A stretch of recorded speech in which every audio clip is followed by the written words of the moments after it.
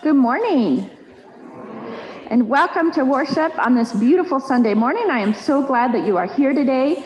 I hope that you feel the welcoming spirit of Jesus Christ as we gather together today in his name.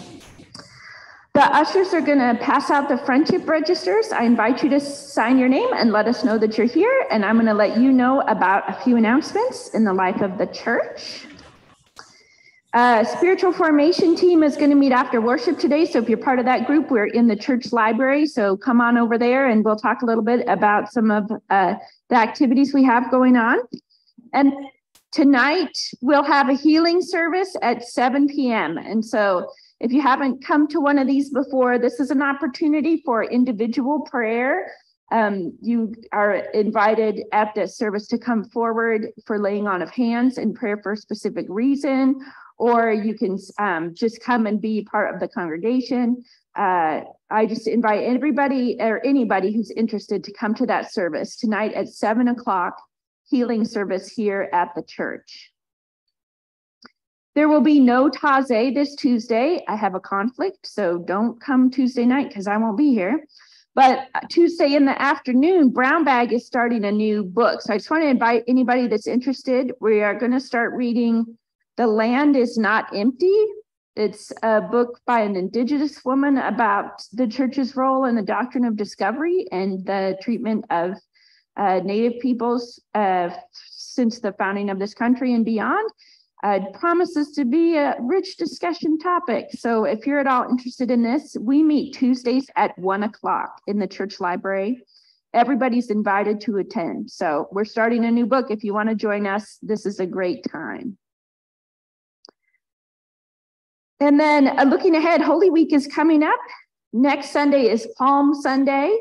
And then during Holy Week, we will have Taizé that Tuesday.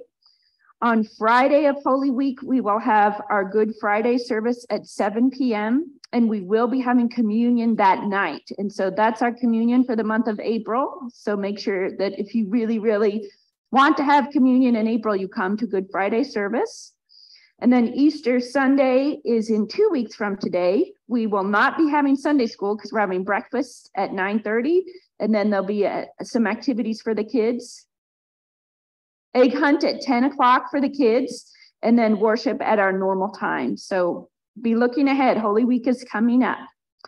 And then finally, if you're interested in supporting our Journey Home project with lunches on Tuesdays, there's a little piece of paper on the tables at the back that lets you know about some announcements that they can use as they continue to work to feed our homeless friends on Tuesdays. So if you're interested in helping with that, there's a little piece of paper to grab so that you can see kind of what they want. Are there any other announcements this morning? Yeah, Teresa. Christian Education Committee will meet next Sunday after worship. Other announcements? Birthdays in the choir. Jerry and Rick, let's sing.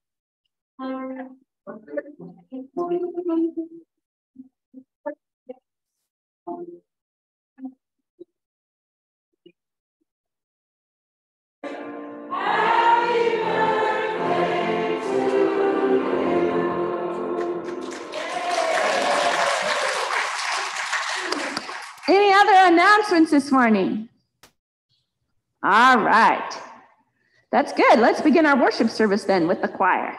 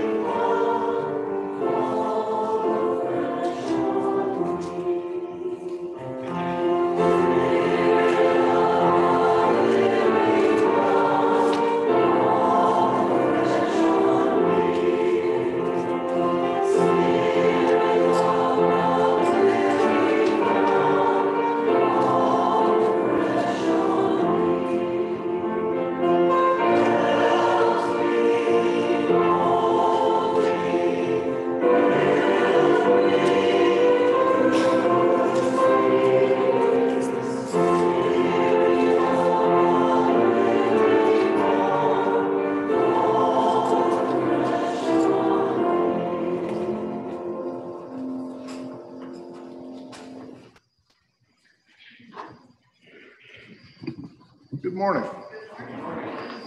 It's a season of hope. Birds singing, trees flowering out. Royals fans sing, "This could be the year." Please stand as you are able and join me in the call to worship. O people of God, hope in the Lord.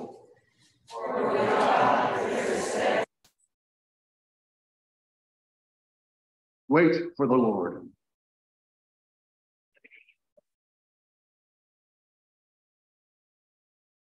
Let us worship God.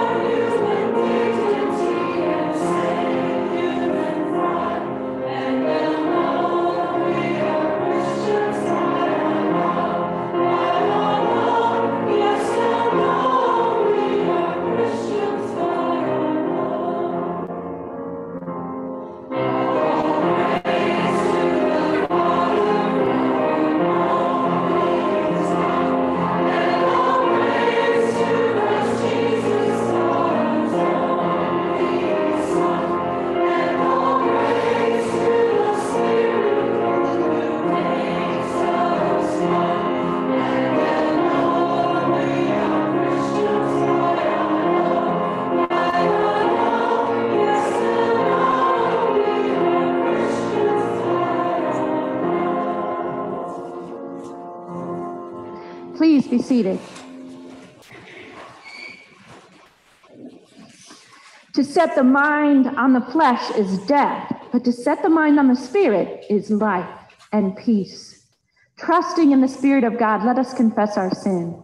Please join with me in the prayer of confession printed in your bulletin.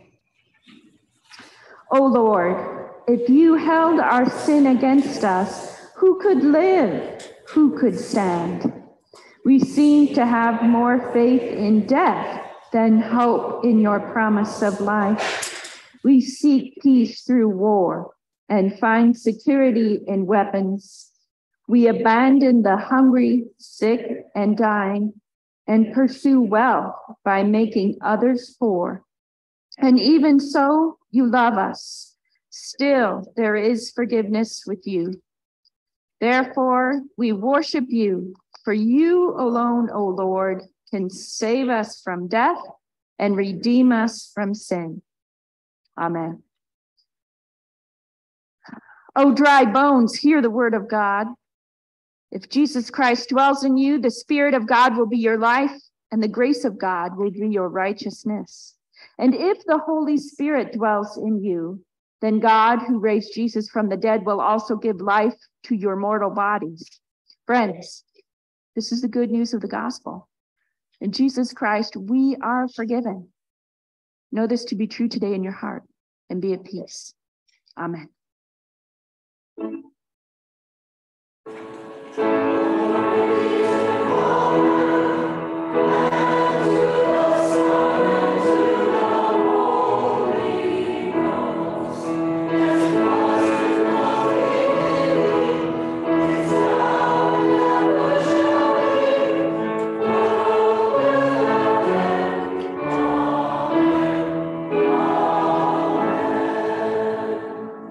Friends, as we have been forgiven in Jesus Christ, we are called then to forgive each other. May the peace of our Lord Jesus Christ be with you all. Please turn and share a sign of peace with your neighbors. Hello, neighbors. Good morning. Good morning. How are you today? Oh, I'm hanging in there. I'm having a nice week today. Oh, my. Well, okay. Prayers.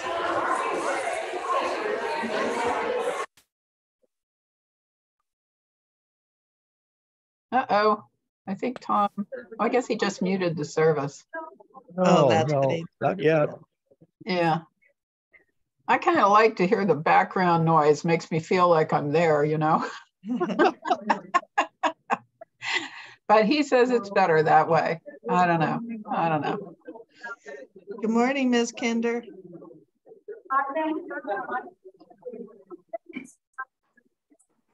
Good morning to you, Carolyn. How are you today? I'm fine. I got ready for this. I wondered if you'd come. Carolyn, what's your last name? My last name is Peters. I am Henry Croze's sister. Oh, okay. Yeah. Okay, super. I was trying to place whether I'd ever met you before at church. Yep, I've been in church a few times. I live in Colorado, so we get together when we can. I used to live in Denver. Oh, yeah. I live in north of Steamboat Springs. Ah, okay. Where we've had 400 something inches of snow. It's been crazy. Yeah, my brother just moved to the state of Nevada near Reno, and my college roommate moved from San Diego to Grass Valley, California, which is just across the border from Reno. And after 40 years in San Diego, she's really struggling with the whole snow and rain thing. Yeah. And then the forest fires in the summer. Oh, right. Well, hopefully we've had enough snow now that we're not going to have forest fires. And we'll have a nice, easy runoff. No flood. Let's hope. Let's hope. And you have hopefully, hello, Cynthia. Hopefully enough water for the summer too. So plenty of water. Yeah, plenty of water. I know the snowpack, that's what it depends on. Yes, it does. Yeah, and all of our reservoirs are filling. It's all right. Super. That's wonderful. Grown-ups are staying down and kids are coming up. I'm going. It is children's service time. Good morning. Good morning. Hello. Hello. It's very hard to see out of these glasses.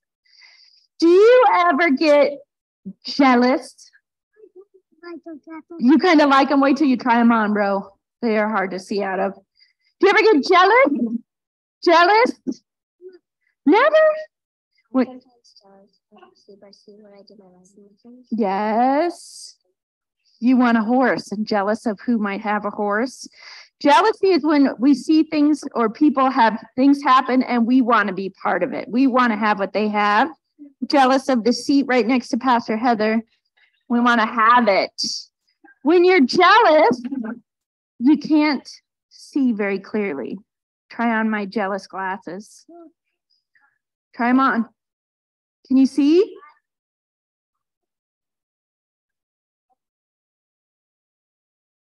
Yeah, try them. Everybody try the jealousy glasses. When you're looking with the eyes of jealousy, let me put my real glasses in my pocket here before I get in trouble. When you're looking with the eyes of jealousy, it's really hard to tell what things are. But when you're looking through the eyes of love, you could see really clear. You think these are the eyes of jealousy? Well, just look through those. They are a mess. Here, you can't see. Here, let somebody else try them. So these are the eyes of love and joy. Can you imagine if something good happened to somebody else and you felt joy for them? Can you imagine? Yeah, if somebody else got a horse, would you be happy for them or would you be jealous? Yeah, you'd be happy for them if they like it. Whoa, hey. Are you loving him? That's nice. Here, let's pass the glasses around. Try the glasses. So these are the joy glasses. They used to put sparkles on people, but they've gotten old. They don't have sparkles as much. There's a little sparkle on the bottom, but they used to sparkle. These are well, try them on. Did you try them? Did you try them? Did you want to try them? No. Here, you want to go first on the good glasses? You want to put those back on? You want to try the good ones? You don't want to? Do you want to? When you look through the eyes of joy, everything's clearer and happier. What do you think? Dude, I'm going to put my regular ones back on. Oh. So it's really hard to be happy for somebody sometimes if they get something that we want, Like I think, or if something good happens for somebody, like if someone at school gets the really cool shoes, are you jealous? Yeah, right? Or if someone gets a prize, like what if you guys went out for ice cream after church, but only Ruth got ice cream? Would you be happy for Ruth? Are you serious? Well, I would be jealous. I would be sad. I would want some. I know that I struggle with jealousy. I want what other people have. I want what other people have. I want to see what they have. I want to have a bigger house. I want to have a fancier car, right? I want to have more money so we can go on a vacation. I want the things other people have. And sometimes I get jealous of what other people have, and it's hard for me to be happy for other people. Do you think so? That's right. Sometimes people might get jealous of me. I think pretty soon we're going to have Good Friday where we talk about Jesus dying. And one of the reasons that they killed Jesus was because they were jealous of him. Because the people liked him and he had power. He could do miracles. Then they were jealous. And so these jealousy eyes can be really dangerous. They make us not nice people. But if we can look through the eyes of love, wherever those glasses went, then we can celebrate with everybody for their goodness. It's hard. It's hard even when you grow up. That's a hard one all the time. Let's say a prayer. God, help us not to look with the eyes of jealousy, which cloud our vision, but instead look with the eyes of joy and love at the world around us. May we celebrate with everyone when they have good things. Amen. Thanks for trying on my glasses. Did you get a sparkle in your eye? That's not good. I'm sorry. I kind of want. You like those ones? Yeah. They are bug eyes. You're right. That's what they are. You like these ones? Yeah.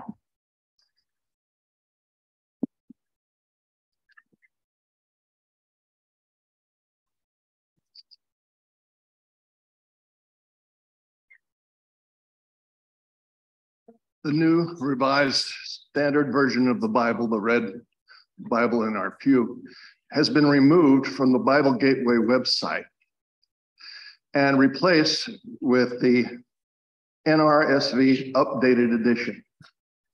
I'm going to be reading from that one today. If you want to see if you can catch the differences, we'll be reading Galatians 5, 13 through 26 on page 948 of the red Bibles. Again, Galatians 5, 13 through 26 on page 948. For you were called to freedom, brothers and sisters, only do not use your freedom as an opportunity for self-indulgence, but through love become enslaved to one another. For the whole law is summed up in a single commandment. You shall love your neighbor as yourself. If, however, you bite and devour one another, take care that you are not consumed by one another. Live by the Spirit, I say, and do not gratify the desires of the flesh. For what the flesh desires is opposed to the Spirit, and what the Spirit desires is opposed to the flesh. These are opposed to each other to prevent you from doing what you want. But if you are led by the Spirit, you are not subject to the law. Now, the works of the flesh are obvious: sexual immorality, impurity, debauchery, idolatry, sorcery, enmities, strife, jealousy, anger, quarrels, dissensions, factions, envy, drunkenness, carousings, and things like these. I'm warning you, as I warned you before, those who do such things will not inherit the kingdom of God.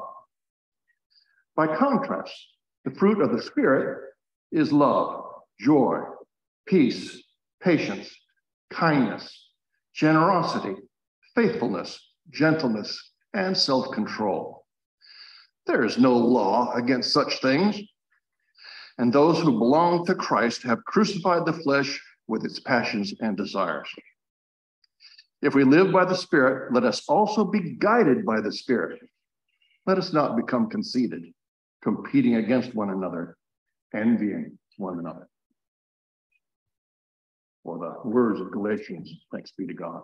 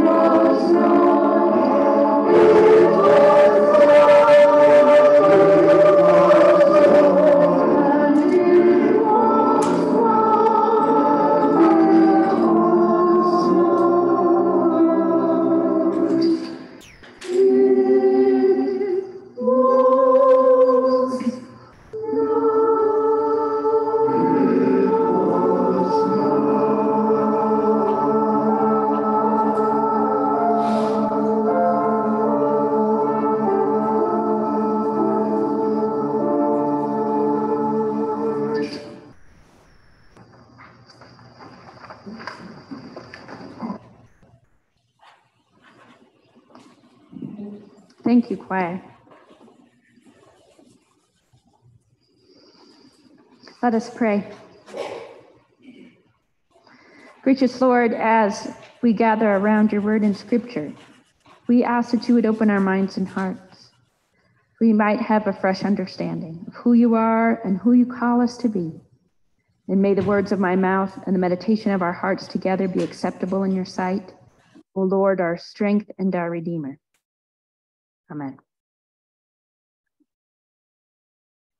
As the choir has pointed out, we are gathering closer to the cross and the death of Jesus Christ. And this morning's scripture reading from the Gospel of John is the moment of culmination when the leaders decide to kill Jesus. This is John chapter 11, verses 44 through 54. Listen for the word of the Lord to you this day. Jesus has just raised Lazarus from the dead. It says the dead man came out, his hands and feet bound with strips of cloth and his face wrapped in a cloth. And Jesus said to them, "Unbind him and let him go." Many of the Jews, therefore, who had come with Mary and had seen what Jesus did, believed in him. But some of them went to the Pharisees and told them what he had done.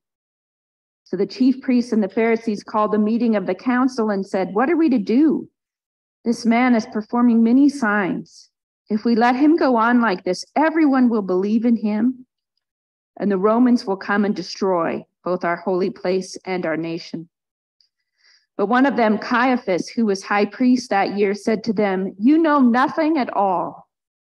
You do not understand that it's better for you to have one man die for the people than to have the whole nation destroyed."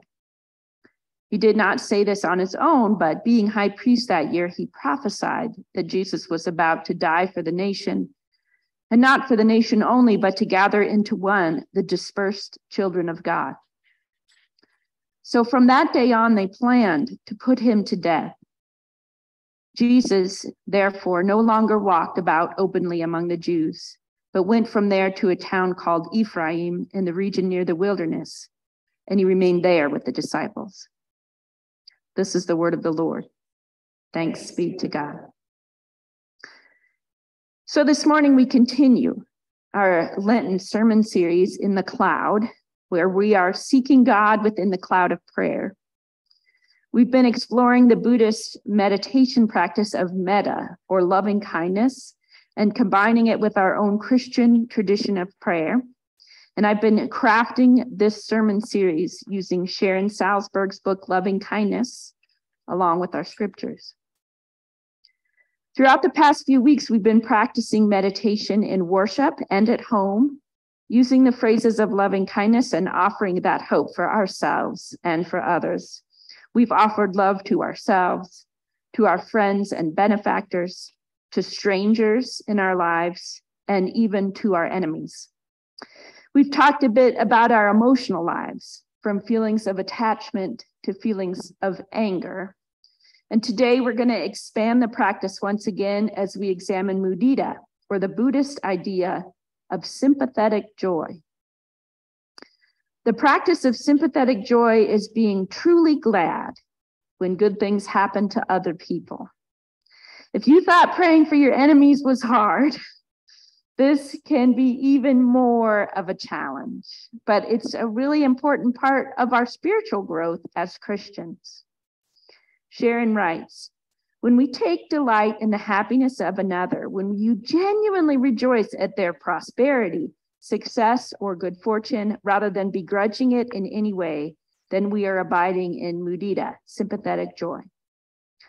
Unlike a state of mere excitement or giddiness, this quality of sympathetic joy challenges our deep assumptions about aloneness, loss, and happiness, and it shows us another possibility. So much of our unhappy condition as living beings comes from the constricting effect of negativity toward each other. We limit ourselves and we limit others. We judge each other. We compare ourselves to each other. We demean and envy each other. And then we ourselves suffer the strangling effects of these limitations. Because there are so many constricting mind states that are impediments to sympathetic joy, this is considered one of the most difficult Buddhist virtues to develop. I think that sympathetic joy is really hard to develop because the forces that pull us away from it are so strong. I can feel true gladness when something good happens for my spouse or for my children. But when a colleague in ministry or somebody that I don't get along with very well is blessed, I know that I personally struggle with a lot of negative feelings about it. So we're going to take a look today at a few of the mind states that block us from feeling joy for others, and then we're going to go and look at our scriptures for parallels. One of the main things that blocks our ability to feel joy for other people is judgment. Sharon writes, it's all too easy to believe or even insist that other people should behave just as we want them to, that they should pursue lifestyles and sources of happiness in precisely the ways that we deem appropriate. And with this orientation, it's no wonder we find it difficult to be happy for the countless people out there that we cannot control. Friends, do you see this in yourself? How often do we judge others for not living their lives the way that we think they should? I see this in this congregation as people parent adult children, right? Your adult children aren't doing things the way that you think that your adult children should be doing it. Just like with anger, our judgment doesn't affect these other people at all. It just serves to make us miserable. If we're going to be non-judgmental instead, we need to let go of this attachment to what seems right to us. Other people are going to live their own lives, no matter what we think about how they're doing it. Another block to sympathetic joy is comparison. Personally, for me, this is it. This is the one for me, the one I struggle with. Sharon writes, comparing ourselves to others is a very powerful mental affliction. In Buddhist psychology, they call it conceit. When we're enmeshed in conceit, we're pulled outside of ourselves, trying to know who we are and what our experience is by comparing ourselves to others. Whether we conclude that we're better than, worse than, or equal to another, when we measure ourselves against somebody else, it causes harm. As we constantly try to decide through comparison with others who we are and what is important about us, whether or not we're happy, that turning of the mind in itself undermines our happiness. So comparison or conceit, it's like a gnawing, painful restlessness. And it can never bring us peace because there's no end to the possibilities for comparison in our lives. My friends, this is me. So you can go out and tell everybody that your pastor's conceited. I am.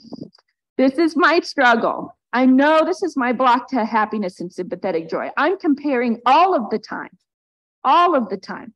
For example, every night I watch a yoga video and I do 15 minutes of yoga before I go to bed, a 15-minute bedtime yoga routine every night. And sometimes my husband, Lars, will come in the room and do some poses because I'm there doing yoga. So he'll come in the room and start doing yoga. And immediately my mind will lose focus on my own yoga practice. And I will start looking at Lars and saying, well, what is Lars doing? And how is he doing? And how deep is he going in that stretch? And can I go deeper than he is? And can I do better than Lars is? And it is so stupid. The whole point of yoga is that it's not competitive. It's just you and your body. I hate that I do it. And I find myself doing it all the time. So now imagine what happens in my mind when another pastor I know publishes a book or gets a job at a big church. Oh, I know that for me, comparison is my negative mind state, and it blocks me from happiness. In Sharon's book, she writes that the issue that blocks her often is prejudice.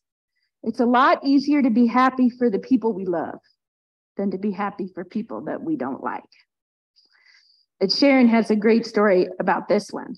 She says, the willingness to feel goodwill only toward those we like is a really powerful impediment to developing sympathetic joy. Crossing that line of discrimination from people we like to people we dislike can be really difficult. She says, I encountered this when I was first doing intensive metta practice in Burma and was asked to direct metta toward an enemy. And when done with strong concentration, we were being taught that metta can reach that person that it's directed toward. If he or she is open to receive it, metta can provide them with comfort and happiness.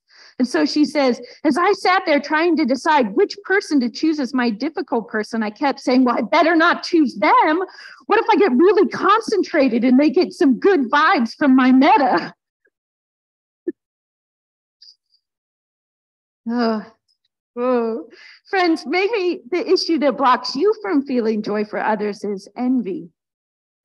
Sharon writes, envy, as we all know to our distress, is the inability to endure the success, prosperity, or happiness of others. It hates to see these things for other people. And the experience of envy only functions to produce more and more dissatisfaction with us, our own condition in life. It makes us miserable. Envy devours us. We cease to be centered within our own lives, but instead are perpetually out of balance as we lean into the lives of other people, regretting their happiness, real or imagined. All of these feelings and thought processes, judgment, comparing, prejudice, envy, they don't do anything to hurt the people we don't like. They're just ways to torture ourselves and create our own unhappiness. If we can let these things go, if we can learn to feel genuine happiness for each other, then we will all live better lives. And this is what Paul was talking about when he writes to the church in Galatia. He reminds the community that they're called to love one another. If they wander into their own sinful states, their community will be destroyed. And he lists these things that drive us apart: strife, jealousy, anger, dissension, envy. These are the exact same mindsets that we are talking about right now today.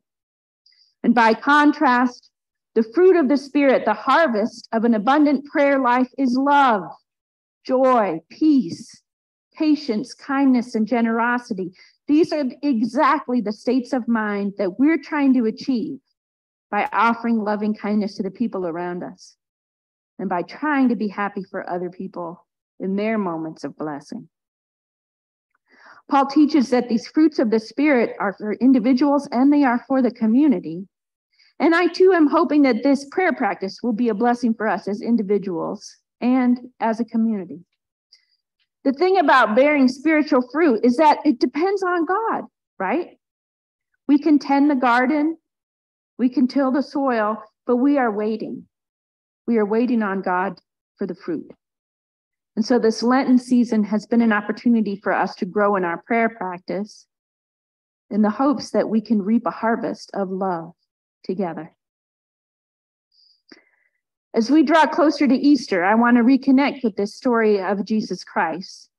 We're getting close to Good Friday, and the traditional scripture readings for this season are moving ever closer to that night. And I want to look at how these things, jealousy and strife, led to the death of Jesus.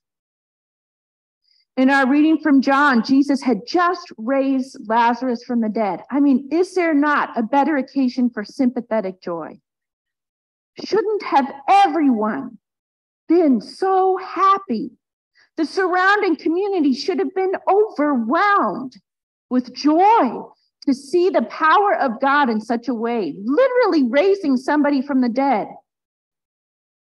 But jealousy and comparison rule the day instead. When the ruling Jewish elites see what Jesus has done, they're consumed by their jealousy. They fear that Jesus' power and popularity will continue to grow and, quote, everyone will follow him. They fear losing their own power within the religious and political structure. And so they begin to make plans to kill Jesus. Can we imagine a different ending to the story? Would it have been possible for them to rejoice with Jesus and the community instead? Is there not enough God to go around? The raising of Lazarus shows that all of the claims Jesus had been making about his power were true. And it's hard to imagine that the religious leaders would not have been jealous. I know I would have been jealous. Judgment, comparing, prejudice, and envy all play a critical role in the death of Jesus Christ. And they serve to silence his ministry, as Jesus therefore no longer walked about openly. Today, for our meditation, we're going to practice sympathetic joy. And I think this will be the hardest one we do. So once you get through today, everything gets easy again. In this practice, we're going to use the phrases of loving kindness, but the particular flavor is rejoicing. Rejoicing. We reflect on the capacity that everybody has for happiness, for understanding, for love, and for compassion. So let's begin the meditation. See if you can sit comfortably. You can close your eyes or not, however you feel most at ease. Take a few deep breaths and relax your body.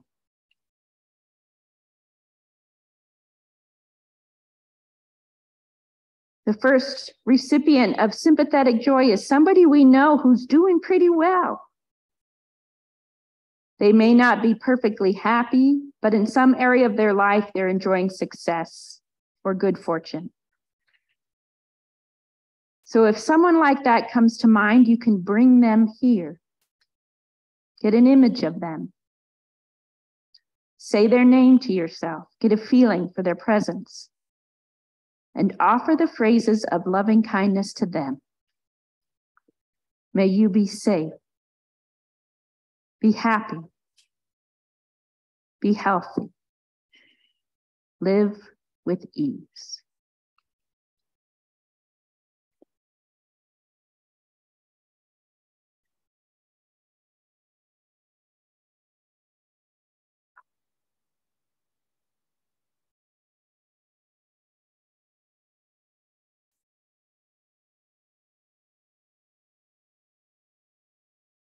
Remember that this practice isn't about trying to fabricate a certain feeling, but it's about paying attention in a different way. May you be safe. Be happy. Be healthy. Live with ease.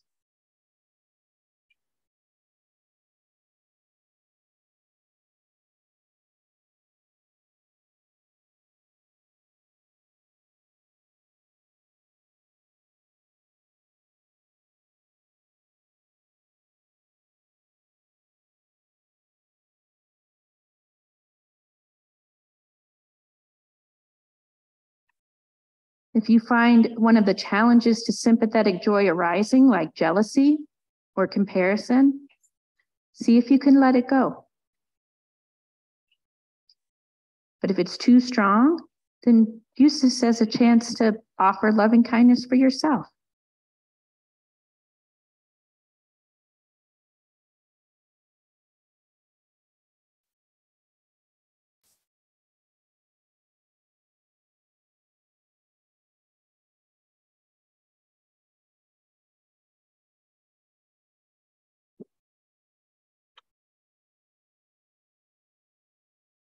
See now if you can think of a friend, the first friend that comes to mind.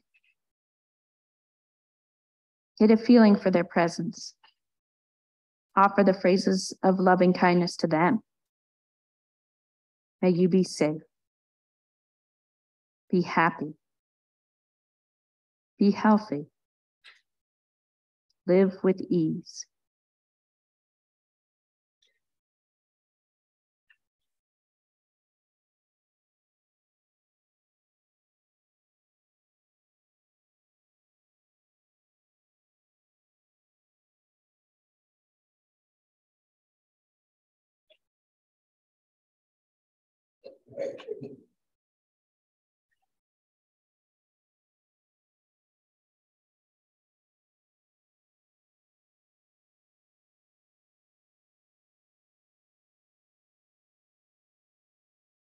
We'll close our session this morning by offering sympathetic joy to a neutral person.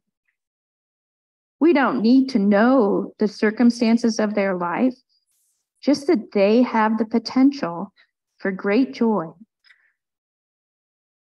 Get an image of them. Say their name to yourself if you know it. And offer the phrases of loving kindness to them. May you be safe. Be happy. Be healthy. Live with ease.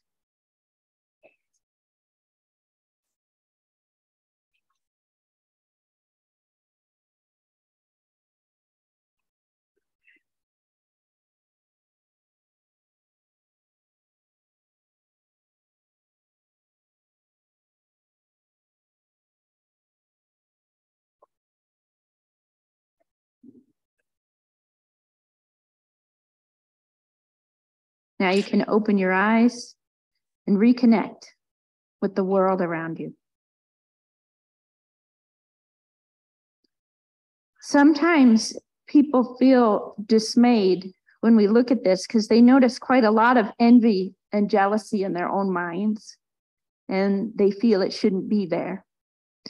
And I want to invite you to remember that this is how you've lived your whole life. It's a product of conditioning and habit. So don't take it personally and don't feel bad for yourself. This practice is all about noticing.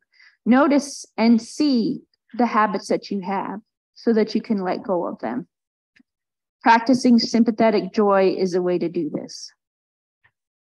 As you go through this week, I encourage you to look for opportunities for sympathetic joy.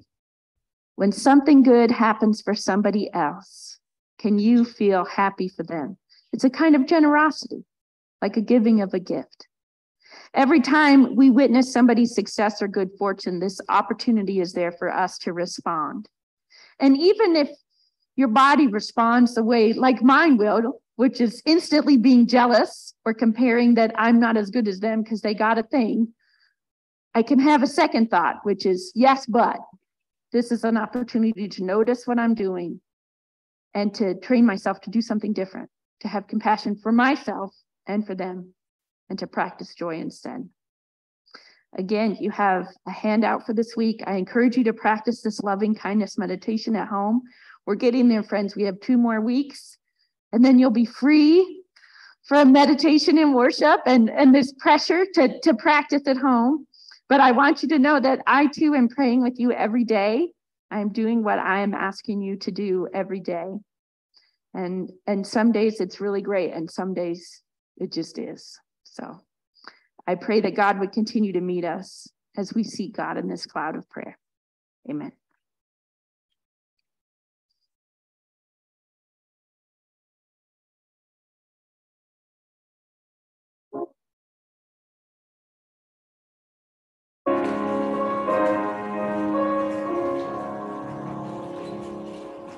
Thank you.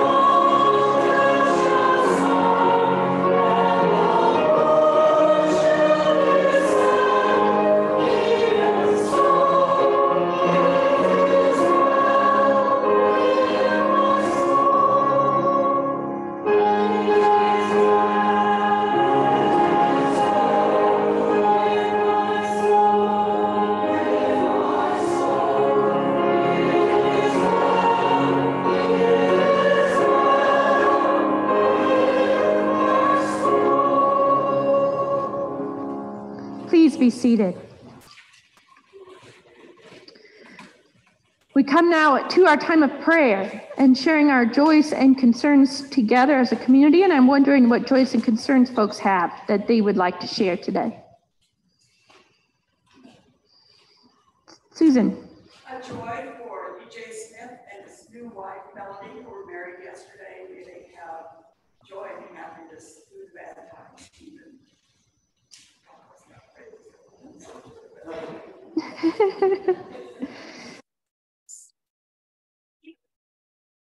Prayers for DJ and Melody, who got married yesterday. DJ is Carrie's son. Remember Greg and Carrie that used to come. Carrie's son is DJ. So celebration for all of them. Jerry. Oh my gosh. Mississippi.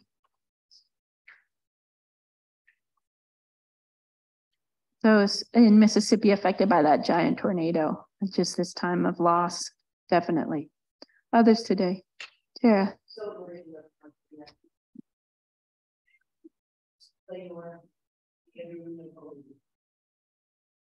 Claymore.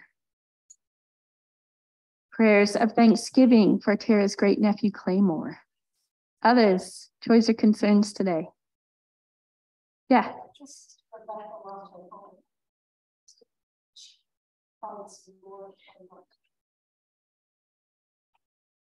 Prayers for Rebecca as she's struggling with home health care. Others? Yeah, Cindy.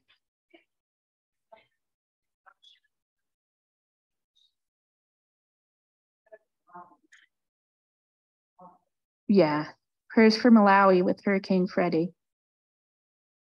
Others? Yeah, Tom. Carolyn sent blessings for Shonda. Blessings for Shonda. Others? Joys or concerns?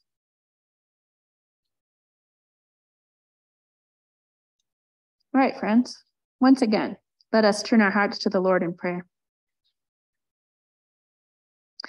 Spirit of the living God, we cry to you out of the depths.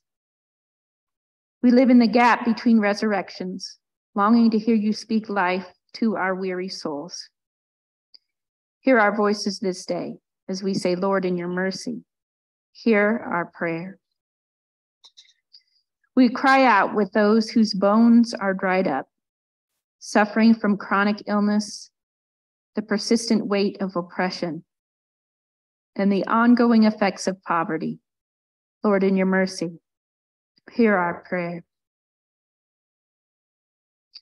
We raise our voices with those whose hope is lost, weighted down by the ebb and flow of grief, exhausted by violence and abuse. Lord, in your mercy, hear our prayer. We sit in solidarity with those who feel cut off completely, mired in the depths of loneliness, relegated to the margins of society, shunned and forgotten by those who should love them. Lord, in your mercy, hear our prayer. We gather together, sharing our joys and our griefs, which we bring before you now as a community in prayer. We pray for the people of Mississippi in this time of extreme loss and devastation. Lord, may they feel the power of your Spirit among them. We pray for the people of Malawi as they struggle to recover from Hurricane Freddie. We pray for Rebecca, that she would be able to find new home health care. We pray for Shonda.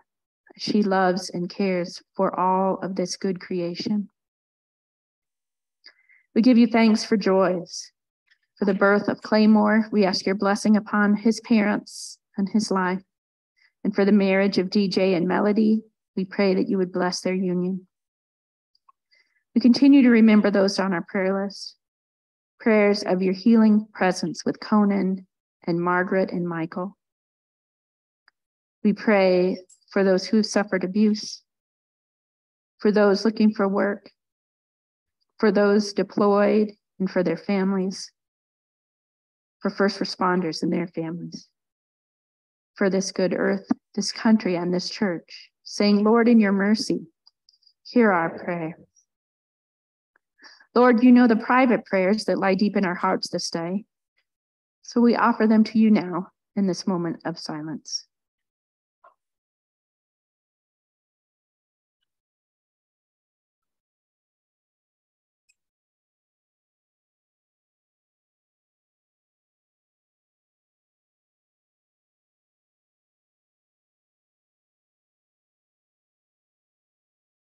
Lord, in your mercy, hear our prayer.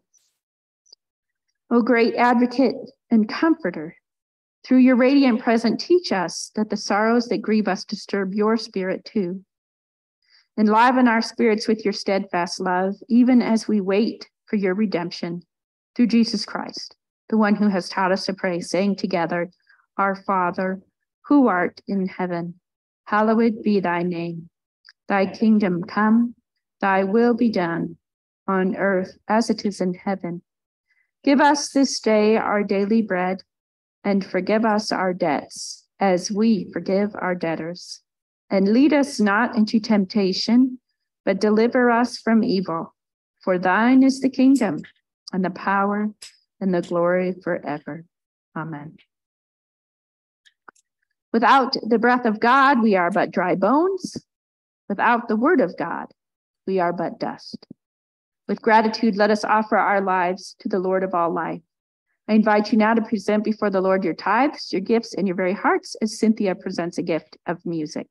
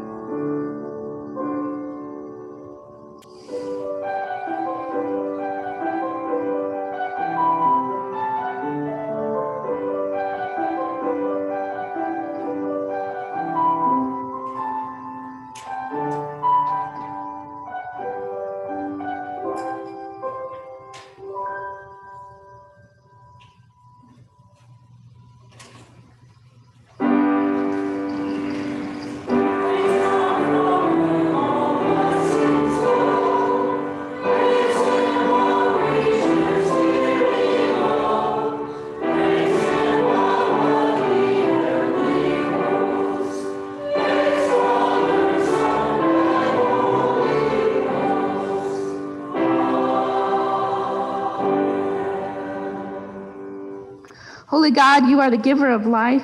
We thank you for raising us up and joining us together as one people, your people, flesh and bone in the body of Christ. As you have delivered us from death, use our lives to proclaim the good news of new life in Jesus Christ our Lord, in whose name we pray. Amen.